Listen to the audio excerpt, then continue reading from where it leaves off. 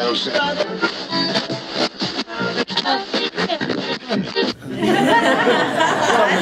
both admit to it and both come to group. That's right. So you're saying you're here for validation. Well, as I said, I'm Valerie Jenks. Thank you all for sharing and thank you all for coming this evening. About the trauma of the paradoxical effect of the tranquilizer causing to run around and not sleep for an entire week. Hyperactivity is prescribed psychostimulants because it slows us down, and tranquilizers will rev us up.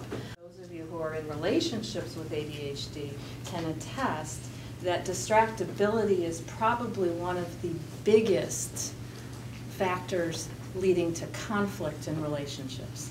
Okay? As Ruth starts talking, I've asked her a question very pointedly about really caring about what she has to say, but my brain all of a sudden remembers that I forgot to get some water. Something, and then shiny object syndrome comes through, and we have every intention in the world when we started the project. True ADHD is a neurological issue, and we are born with it. So why is it that so many adults are being diagnosed in recent years? Well, there's actually science that supports when you, and here's the deal. Those of you who have been diagnosed as adults more than likely have very highly intelligent brains.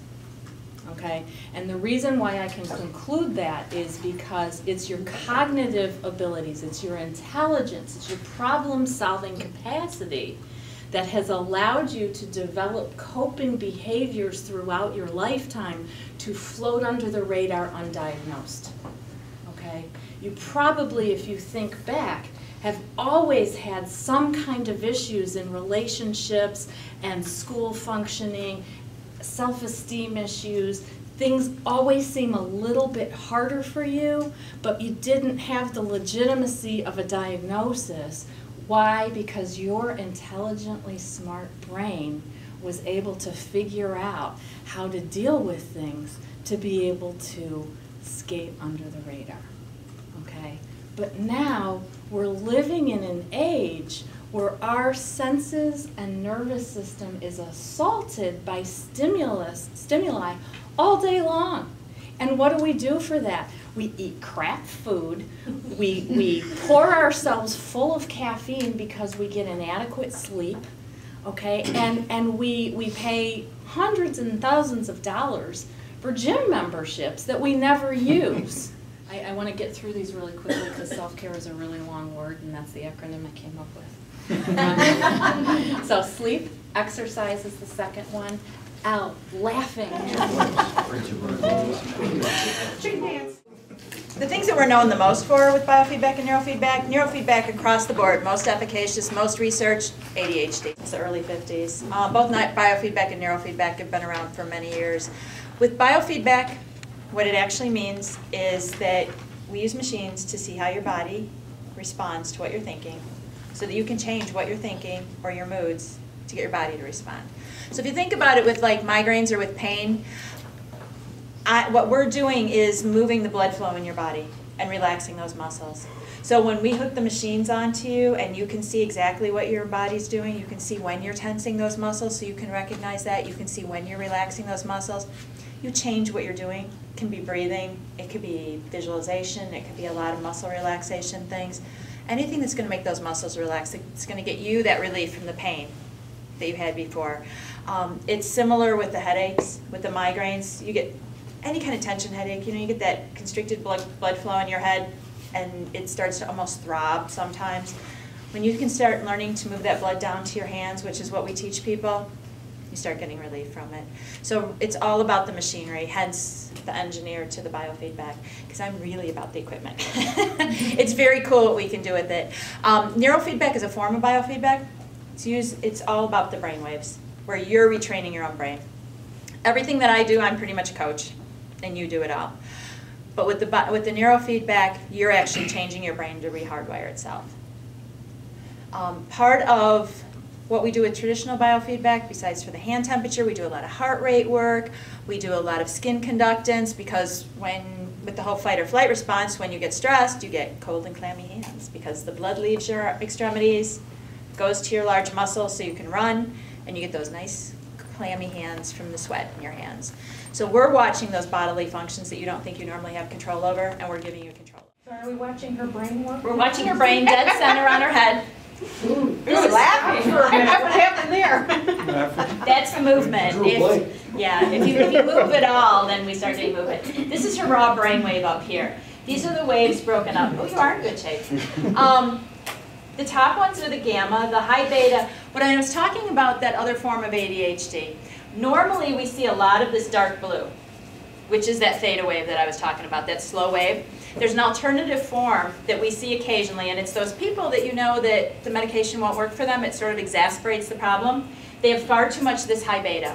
The high beta is almost like a high-strung kind of wave. We all need some, but we don't need a lot of it. When I have a lot of pain with someone, we see a ton of that in the brain, because that's how the brain's coping with it, is an awful lot of that high beta.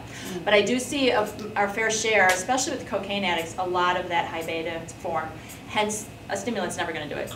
It's only going to make things much worse. Underneath it is the beta, which is what you fire when you're doing something. If you're throwing a ball, you're riding a bike. Underneath that is the green. The green is what we usually work on a lot when we're trying to work on focus issues. It's a relaxed concentration.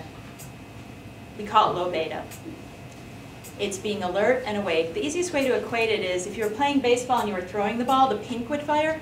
But if you're that guy on second base just waiting for something to happen, that's when you're firing the green. Think too hard, go up. Doze off, go down. It's really hard to stay in that place, but it's the optimal place that we always want to be with focus issues. Underneath that is the alpha, which is what you fire when you meditate. When you first relax to fall asleep, when you visualize. Underneath that is that theta. Theta is great in the back of the brain. It's a good deep meditation. It should be really strong in the back of the brain, but for anybody who has focus issues, there's usually a widespread excess of it in the brain. And we're trying to calm that down.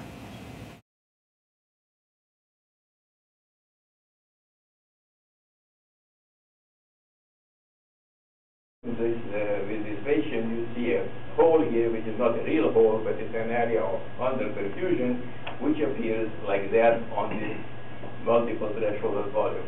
And then we have the fanciest one and one of the most useful on the surface image, in which you reconstruct the surface and dump the...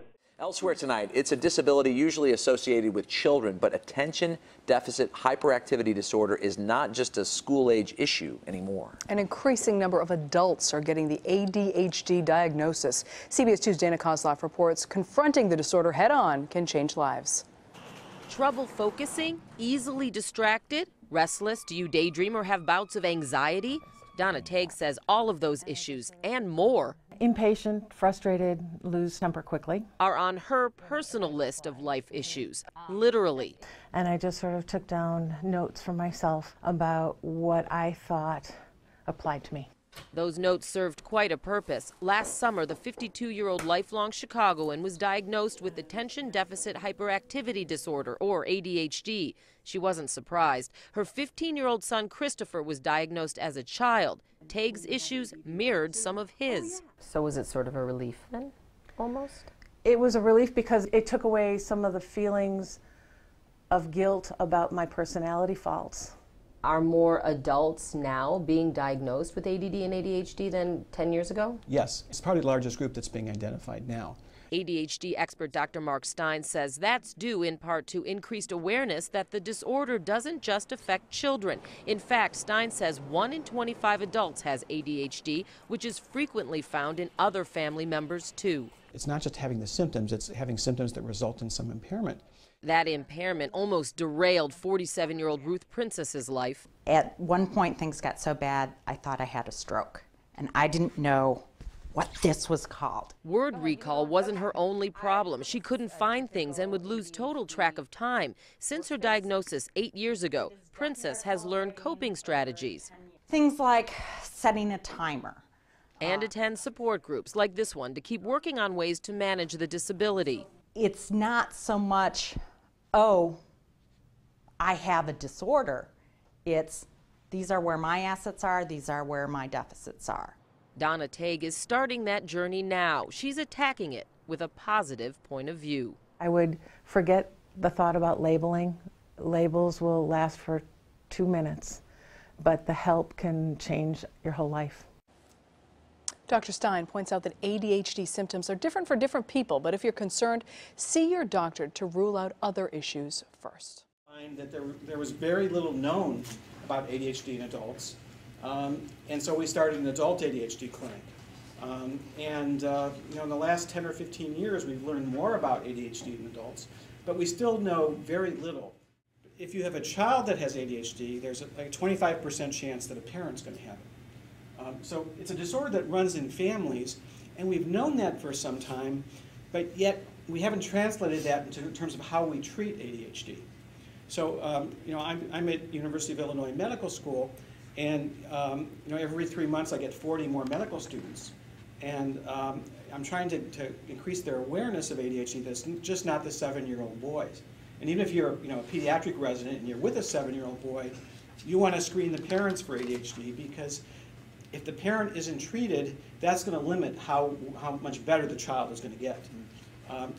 The evidence-based treatments for ADHD, there are 3. Stimulant medication, and we'll talk about that in some detail. Psychosocial treatment, which means parent training, behavior modification. And then the third is the combination of medication and psychosocial treatment. Now, who do you think delivers behavior modification or medication to a child with ADHD? Parents. Parents. And what if the parent has ADHD? He might forget to give it to him. Focus. We evaluate someone for ADHD. We don't just ask about what's wrong and what the symptoms are. We ask, what is Johnny good at? And in terms of long-term benefit, you're going to get more out of building on what they're good at than focusing on the negatives. A lot of the things that children have that are problems, it's hard to fix. But building on what their strengths are is huge. So if you have a child, the people though that treat adults, they're just now realizing that ADHD is a common disorder. That 4% of adults have ADHD. But so in my medical school, they get 1 lecture from me for a day, the psychiatry residents. But they spend weeks learning about schizophrenia and weeks learning about bipolar disorder. So we're trying to change that. And with my clinic, we're having them rotate through where they're learning more about it. But a lot of psychiatrists were trained 10 or 20 years ago when there wasn't such a thing as ADHD in adults. And so many adults with ADHD might be misdiagnosed as having bipolar illness or hypomanic episodes or depression, which might be due to the ADHD. So there's some there's a problem with training. Paul Zintarski is the brains behind the program. He was the physical education coordinator here for 26 years. He says some teachers were skeptical when he first came up with the idea. They were afraid that the kids would be so hyped up coming out of PE going into the next class that they wouldn't be able to teach them well. So yeah, skeptical? Absolutely. They thought we were weird. But in the 6 years since the program began, the results speak for themselves. On average, kids who signed up for physical education directly before reading comprehension read half a year ahead of those who opted out of the exercise program. And in math, the improvements were even more dramatic. Students with the benefit of PE before pre-algebra consistently did better, improving 2 to 4 times more than their peers on standardized tests. It's something that Zintarski thinks other educators need to know about. Rady tells us the science goes like this. When you exercise, the first thing that happens is neurotransmitters are released into the brain, keeping us awake and alert. Then, after a few minutes, exercise stimulates our nerve cells to grow and connect, creating the perfect environment for learning. I called it miracle grow for the brain, which means that it's brain fertilizer. So it helps our brain cells stay young and perky, and it also helps our brain cells do what they're supposed to do when we learn, which is to grow. I say it's not voodoo, it's really based on science. Paul Zintarski is using this information to get parents and educators excited about following the Naperville model.